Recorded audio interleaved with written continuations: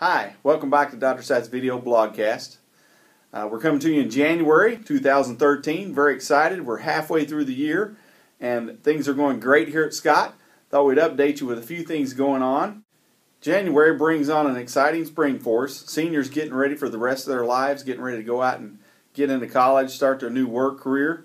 Also, underclassmen getting ready to do schedules, make plans for a future, and of course finishing out the year.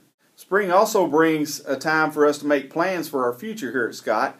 We recently have passed a couple policies which will cause us to focus a lot more on reading and math here at Scott High School. As many of our kids here at Scott do not leave us college and career ready in math and English, we've passed a couple of site-based policies that will require more English and more math for our students who are not above benchmarks.